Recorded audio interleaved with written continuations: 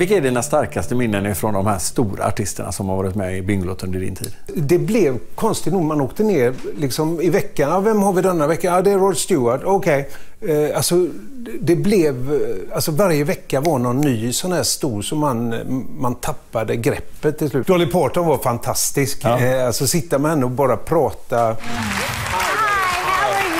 See you. Welcome. It's great to have you on the show. Well, it's nice to be with you. It's been a long time since I've been in Sweden, and you've been there before? Yes, but it's been many years, and what I remember about it is how beautiful the city is and how nice the people are. Rod Stewart sitter i soffan och säger, alltså du har så fantastiskt mycket. Vad önskar du dig julklapp liksom?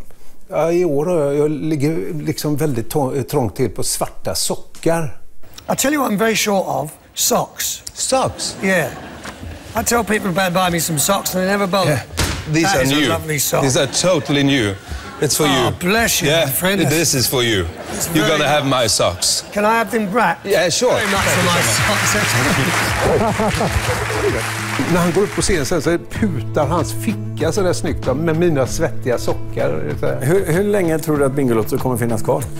Men jag tror att du behöver ha de där lägre eldsprogrammen. Då är BingoLotto ett sånt där man kan samlas liksom, och samlas hela familjen. Där farmor kan sitta med mamma och dotter och alltså hela familjen. Det tror jag är en tv som idag eller i framtiden kommer bli bristvara på grund av att vi playar och allt vad det är idag liksom.